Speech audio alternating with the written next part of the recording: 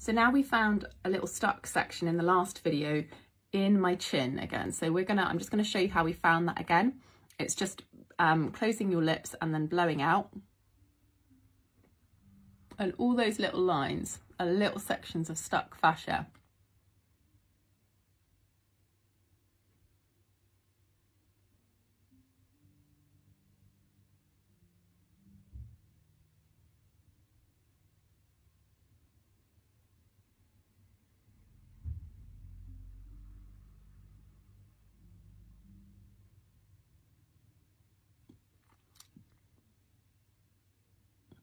And you can see it improves a little as I work on it. It would need a little bit more attention. I recommend that you work slowly.